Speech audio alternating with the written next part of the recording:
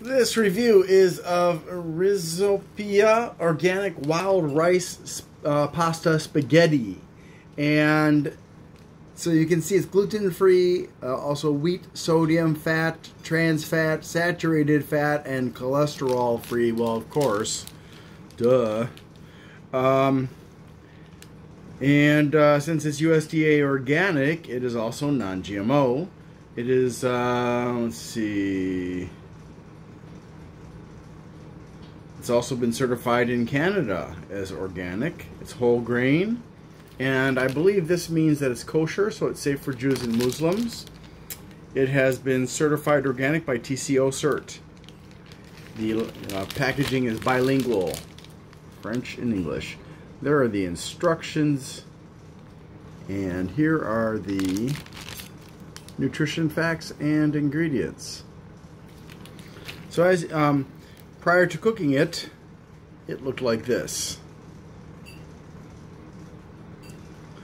But once I cooked it, and it did tend to stick together, it was a bit of a pain. It looks like this.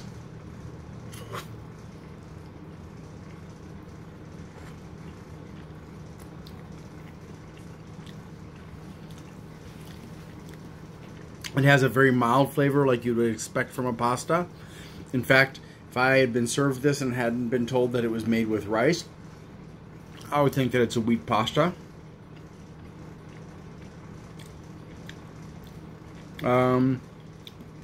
The manufacturer is from Canada.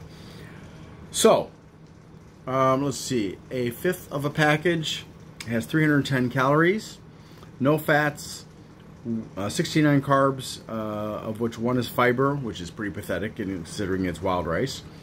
No sugar, no cholesterol, no sodium, 8 grams of protein.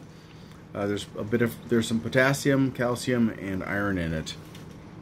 So, I mean, it tastes like it should. Perhaps a little bit different from wheat rice, but still, it's nice. So I'll give this an 8.5. Thanks for watching, and I hope you have a great day.